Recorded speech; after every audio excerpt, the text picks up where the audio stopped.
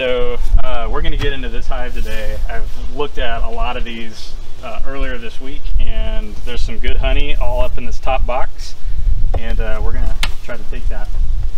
So I'm just going to remove this lid. There's a couple bees hanging out on the top. Let them know I'm coming. I'm giving them a slight puff of smoke.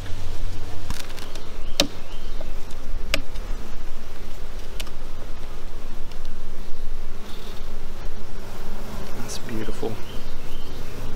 Nice thick comb. Beautiful thick honey.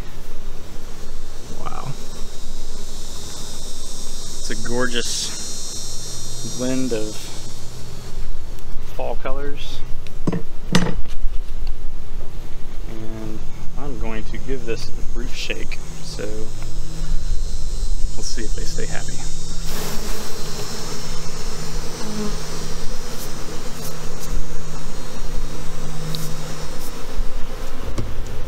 What I'm going to do is this box actually has plenty of activity in it. The bees are continuing to draw out more comb, bring in the remaining part of the fall harvest. Once again, there's still plenty in here, but it's not fully ready, you know. So we've got a ton of open cells here, plenty of space for the bees to keep filling it up. I'm gonna let them keep doing that. I'm just gonna use my tool here to break the seal. Bees will use a product called propolis that they take from the environment and use it almost like a glue to seal things together. There's plenty of bees in here. This next layer is a metal rack with slots in it that all of these worker bees can go through, but the queen is unable to go through. And so we call it a queen excluder. And I'm just gonna make sure that the hive itself is continuing to stay healthy. Make sure they've got plenty of resources down below. Jeez.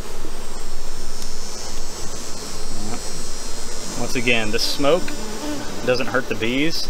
It just simply lets them know I'm coming. Hopefully calms them down a little bit.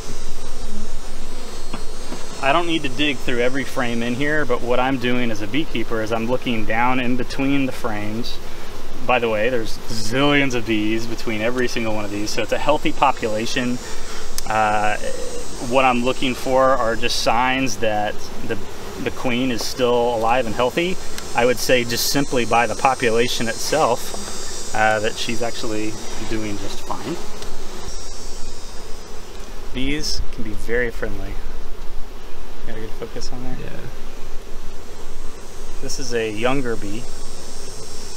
The younger bees are less likely to sting. It's usually the old, cantankerous, older bees that are a month and a half old that are out foraging on the flowers. They won't sting you while they're on the flower per se, usually, but they will guard the hive dearly. Let's see what we got on these end frames. Okay, so this is just a bunch of comb, and inside that comb there are little discs of various colors in there. Some are kind of a yellow or kind of a orange or red. There's not a ton of it in there, but that's pollen, and that is used to help feed some of the developing larvae in the hive. Adult bees, the bees that you see climbing on this frame, they don't eat pollen. They feed it to the larval stage of the developing bee. Most bees in a colony are female. These bees are the males. Let me see if I can grab one. Let's see. They have much larger eyes. In fact, they're massive. In fact, these bees cannot fit through the queen excluder either, but they are called drones. The reason I'm being so bold with this drone right now is that male bees do not have stingers. So I could do whatever I wanted to this one and it won't bother me a bit. So a lot of these frames I have, this is a basic frame that's never been used. Wooden frame, but it's got a piece of plastic foundation inside of it. So whenever we look at a comb of honey that has been made, the bees, you can see where they have built off that foundation and applied their wax, and then that's where they make their cells and fill up the honey. Well, that's how humans encourage the bees to do it. The way God wired them is they could build comb without foundation. So this is a frame that is nothing but the wood itself. And you'll notice I can put my finger all the way through it, sideways, right? So this is what the bees do in nature. Now this one isn't fully filled up. Oftentimes when you have a frame that's on the side of a box, it usually gets the least attention. But if somebody said, hey, I want some comb honey, this is what they're talking about. And you can actually take this, take a knife, and that's what I'll do. I'll end up cutting right around the edges of that, take it off, and I can freeze it. It'll keep forever basically. Or I can put it on a dish, use a butter knife, apply it to a biscuit, and it tastes incredible. This is one that is, this is got the foundation. It's just a different color of foundation. It's actually yellow, so it actually makes everything pop a little bit better.